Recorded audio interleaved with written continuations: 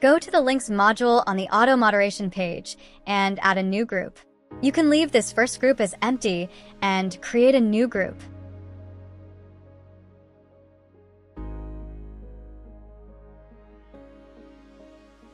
Here you can see how to format links. You can give this a read if you want.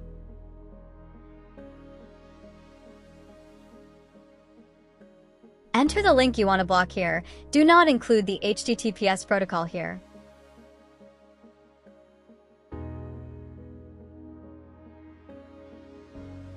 Add a condition and add the delete message action. Set it to delete all and add the action open moderation cases if you want to punish the user for sending the link.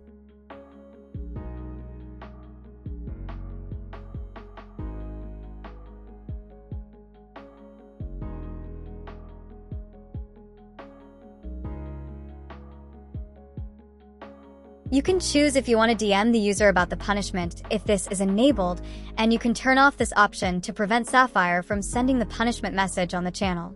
Let's test it and see how it works.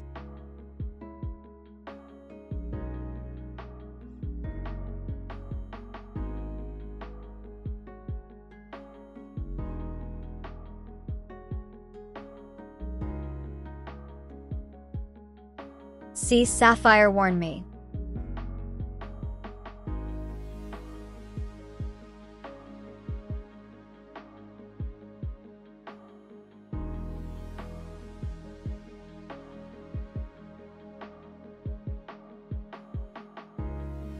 If I send a YouTube link, then Sapphire won't do anything because we didn't blacklist YouTube links. Sometimes you might run into situations like a hacked account sends Discord invite link to an adult Discord server, and you can avoid it by adding at everyone and adhere to the words module.